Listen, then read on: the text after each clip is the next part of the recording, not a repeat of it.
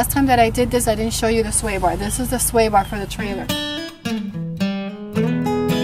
See, it goes in and out. What this is going to do is prevent the trailer from swaying. So here on my hitch, I have this bolt that's here. I'm going to put this one that faces down there. Then I'm going to pull it. I'm going to slide it until it reaches the other one, which goes right here. Okay? There it is. Okay? Then I'm going to pin them.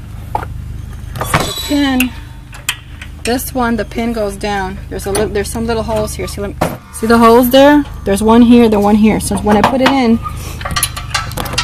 this pin, and you might have to jiggle it a little bit to get it to go. So it goes through that hole and comes out that one.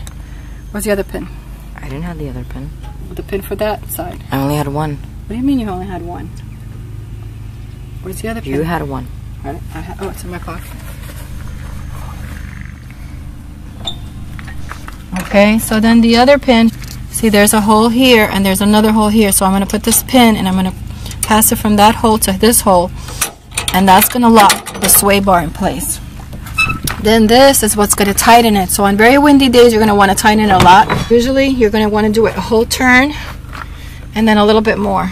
Because I'm a woman, I do a little bit more than a little bit more. Because they usually tell you that for the men. But okay, so it's nice and tight there. You can always get out of the car and tighten it if it's really windy or you feel that it's going to start moving. Then you're going to go ahead and tighten a little bit more. So because we're pulling out of here pretty much straight, this is a pull through and everything is straight, I can do that now.